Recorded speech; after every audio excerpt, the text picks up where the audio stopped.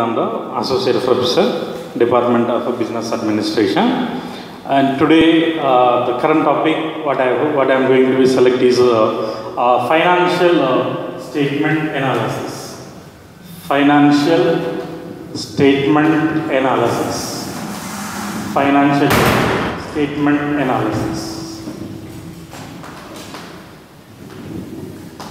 So here, in order to know the financial performance of any organization, maybe a partnership or cooperative society, or maybe a private limited or public limited or government sector undertaking. So whatever the form of business organization, in order to know the profitability of the company, efficiency of the company, and what about the, when they compare to their competitor, what about their position, and in order to know their company return with relevant to the industry return, here this financial statement analysis is going to be helped in order to know the performance of the company, in order to know the profitability of the company, and in order to analyze their turnover with compared to their competitor, and to compare their performance with their other company, and to compare their company performance with industry, here financial statement analysis is going to be helped. Right. So here in case of this financial statement analysis,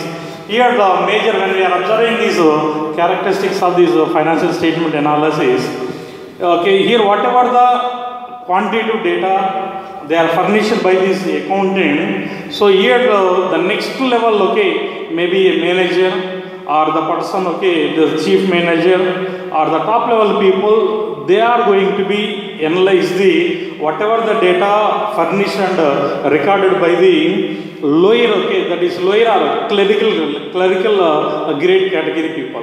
Say for example, accountant, whatever the data recorded by the accountant in the journal.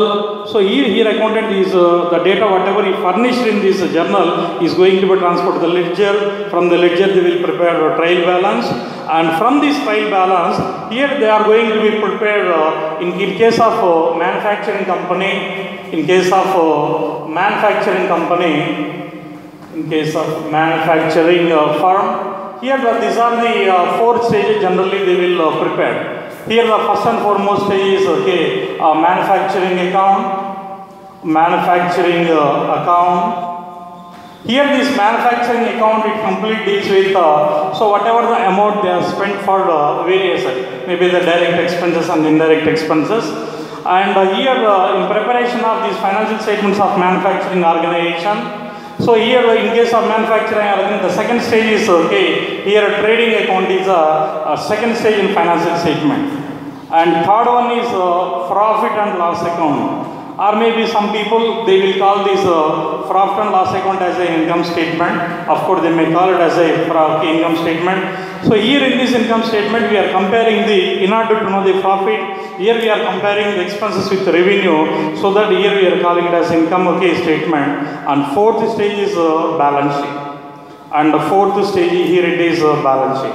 So these are the 4 stages prepared by the manufacturing organization. And whereas in case of trading organizations, so here in case of trading organizations, they will prepare only 2 stages. They are prepare only 3 stages. One is they will prepare only 3 statements. One is in case of trading organization. So here the first statement what they are preparing is trading account, and third one is profit and loss account, and third one is profit and loss account. And here the fourth statement whatever they are preparing is a balance sheet. Here whatever they are preparing is a balance sheet. So here in case of this manufacturing account, trading account and profit and loss account, both they follow this dual aspect concept. According to this, why we are calling it as an account, they are following the based on the dual aspect concept. Here all these statements we are preparing. And whereas this balance sheet it shows only, here we are comparing the only assets and liabilities. Here it is not an account, balance sheet is only statement where we are comparing the assets with the liabilities. In case of this trading organization, these are the 3 stages.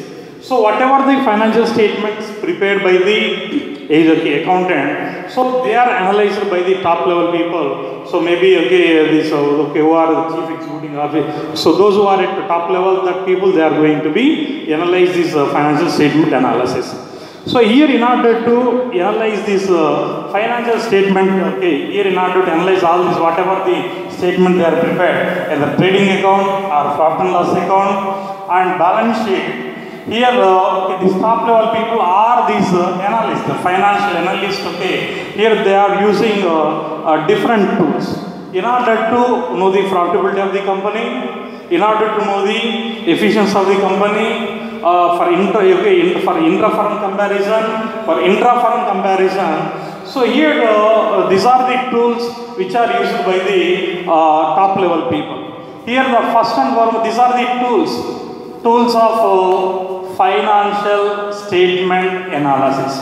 Tools of financial statement analysis. So these are, by using these tools, so all these analysts, they are going to be, they will, know the profitability of the company, so they will know the operating efficiency of the company, and they may analyze the, so here, efficiency of the company. Among all these, various tools of financial statement analysis, the first and foremost one is comparative analysis. Comparative analysis.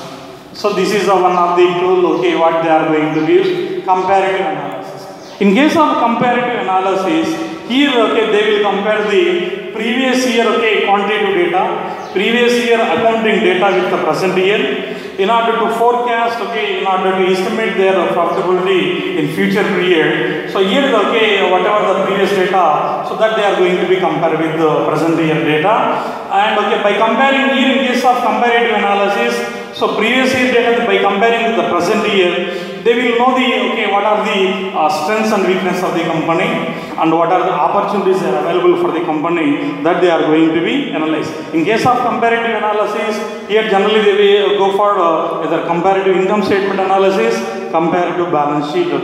Here these are the two ways of analyzing these two techniques generally they will use. And second category is, second tool, where most of the firms they are using is common size analysis. Common size analysis. Like comparative analysis, in case of common size also, they are using, common size income statement analysis, common size balance sheet analysis. And after that, here, the third tech tool, what they are going to analyze is trend analysis. Here, in case of trend analysis, so they will take nearly 3 to 4 years or 5 to 6 years of either sales or maybe their profits or their whatever the different types of kinds of expenditure they are incurring. All they are going to be their differences they will calculate, and based on the difference amount whatever they are obtained in case of this by comparing 1 year data with another data, the difference amount they are going to identify, that amount they are going to be converted into percentages. So then they are going to be analyze the trend of the company, either in terms of sales, in terms of their operating expenses, in terms of their non-operating expenses, that they are going to be analyzed. And here after that, the another fourth tool, whatever they are going to be used is ratio analysis. Here, another financial statement analysis tool which they are using is ratio analysis. Here, what do you mean by ratio? Just is a ratio is in general when we are speaking. A ratio is a numerical expression. This is comparison between two variables.